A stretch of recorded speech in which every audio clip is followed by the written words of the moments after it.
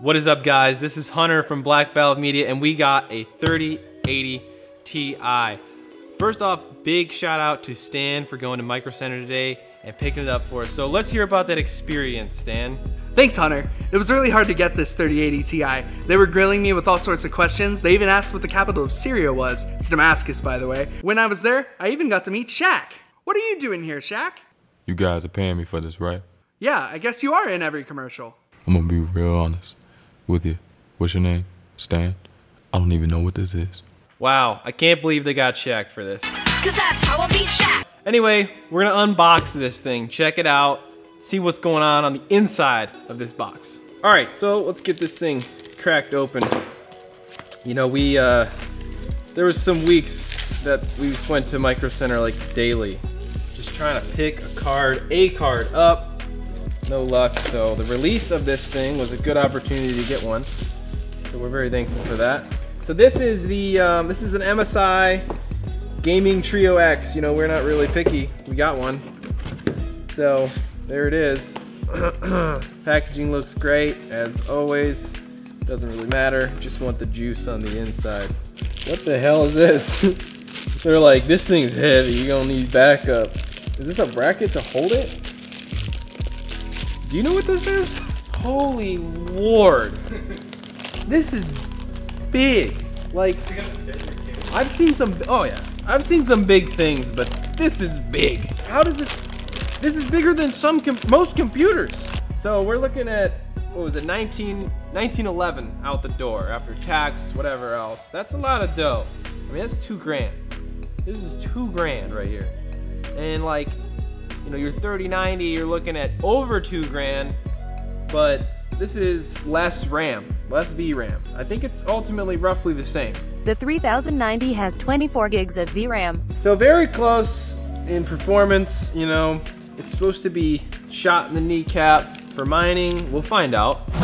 But I mean, we're just happy to have another one in the lineup. Honestly, like, if it was up to me, we'd have another 3080 in my case, but 3080 Ti is available and not gougingly overpriced, so we're gonna run with it. So here it is. I mean, this is a great moment. I can't say I could be any more excited, except for if it was no this thing, and it's really expensive, so don't break it.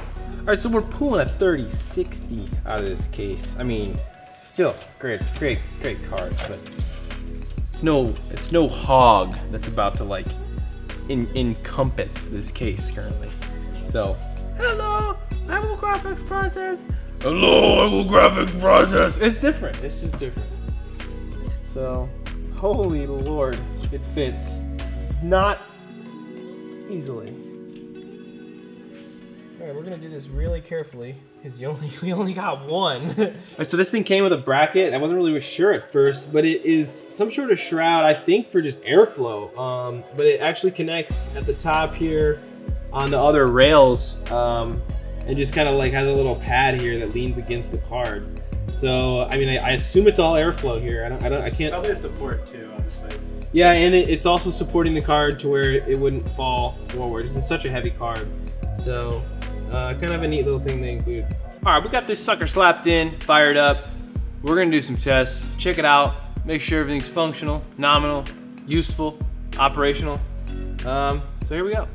We really like NiceHash. We put it on all our PCs we've been mining on. It's really easy, just install it. You can control it through an app. You can kind of just manage it and look at stats through your account. So it's a really easy way to kind of get into mining without overdoing it. There's other ways that are more efficient or you know, a little more profitable, but we're happy to, you know, use the service because it's just so easy. So the 3080 that we have that's cooking has been doing Dagger at between 70 and 80, which is better than this, but as you can imagine with the limit they're putting on there, well, of course allow access. It's NiceHash, of course, but without the limit, you can imagine how much more this card could produce. Oh, here it is. So Octopus is getting 93 mega hash a second, so it's probably going to mine with Octopus. I think that's what the 3060's been using with good results, so it seems like the most profitable alternative with the you know, the crutch, or not the crutch, but the halving that NVIDIA's put in on the cards. So 93 is pretty good.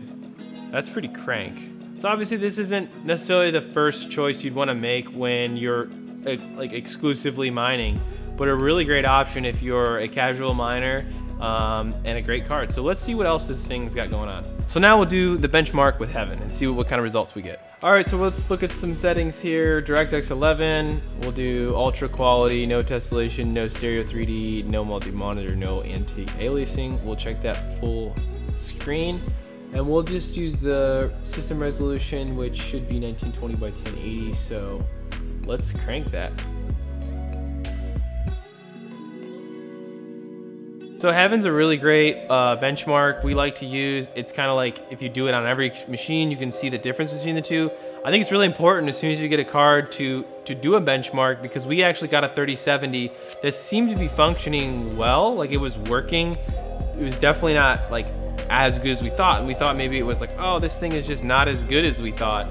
But in reality, the card was having an issue, and we found that out when we ran through Heaven, because the numbers were way off. It wasn't a driver thing, and it wasn't, you know, anything else. It was actually a problem with the card. So it's good to do these tests as soon as you get your card, just to make sure that everything is actually working. And if you have multiple systems, and if you look up online, all these numbers are out there. Heaven is a very common benchmark, so you can just see what other people are getting with a similar build.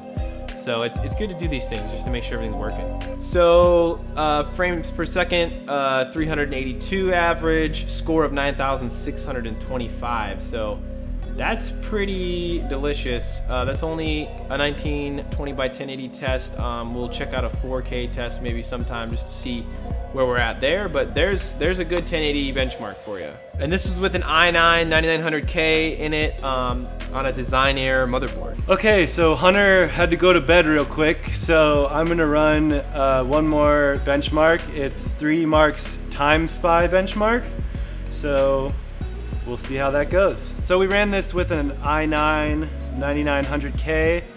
You can see our score was 17,000, which I think is pretty good. The graphics score is 19,000, so I hope you nerds are f***ing happy. I mean, I hope this is useful information to you as you're deciding to whether or not to buy this graphics card. Now back to Hunter. Well, thanks for those other benchmarks, Evan. This pretty much wraps it up for our quick unboxing and review of this card. Really awesome, super exciting to have. If you have any questions or comments, put it in the comments below. We'll get back to you. Thanks for watching. No, I'm the host, I don't need one.